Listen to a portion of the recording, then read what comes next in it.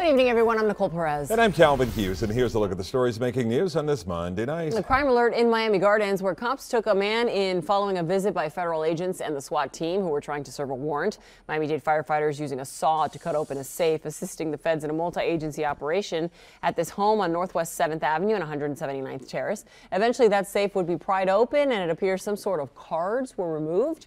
Who was arrested and why has not been released. And only on 10 tonight in Aventura, a man caught on camera throwing his dog at a police officer is now behind bars. Mordecai Oknen, an Israeli national, now faces 2 felony charges after an argument over a dog turned violent.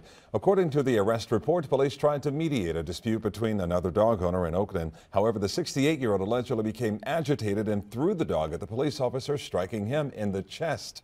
The dog fell to the ground and injured its paw.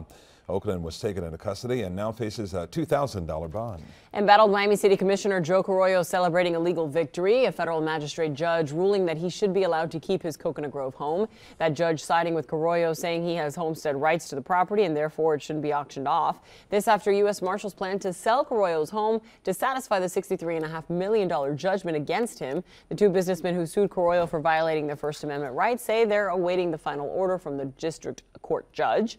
Carollo continues to appeal the verdict in the case. 23-year-old Christopher Del Carpio is now behind bars on an attempted second-degree murder charge. Police say he was the only suspect in connection with this case. The shooting happened Sunday night after an argument. The 4-year-old was in his home when he was struck. The bullets also hitting the outside of the home, a car, and a window. The child has been released from the hospital and is now recovering at home. As breaking news happens, we have you covered on air and online. You can always head to our website for more information, local10.com. Be safe out there. See you back tomorrow.